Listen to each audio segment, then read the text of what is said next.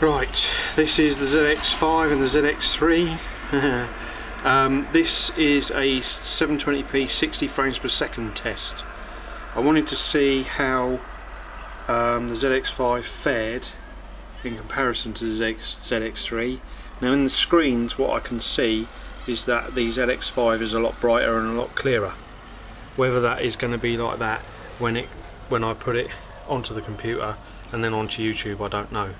But I just wanted to do a quick 60 frames per second shot with both the cameras to see what it's like, because I know that 60 frames per second tends to make things a little bit darker, but from what I can tell in the ZX5 it doesn't seem to have that issue, which is good.